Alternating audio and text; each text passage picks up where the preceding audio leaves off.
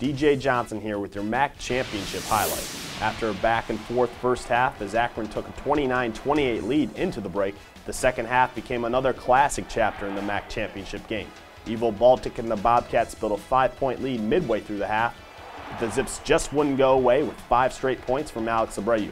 The sophomore carried the Zips with 19 points on 5 of 5 shooting. Flip it to the Bobcats point guard, and this three that somehow found the bottom gave OU a 7-point lead with 4 to go. Quincy Diggs would answer, followed by a Zeke Marshall layup, and it'd be a 62-61 ball game. 1:19 to go, Cooper on the line with a chance to make it a 3-point game. He'd miss back rim, giving the Zips a chance to take the lead, but Akron would commit the offensive foul here.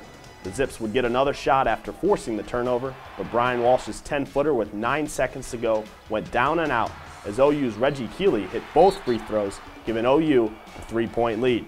Looking to preserve that lead, they send Abreu to the line, who sank the first and attempted to miss the second, but after review, it was reversed from a tip-in to a made free throw, and the Bobcats take the MAC championship and the 1-point win.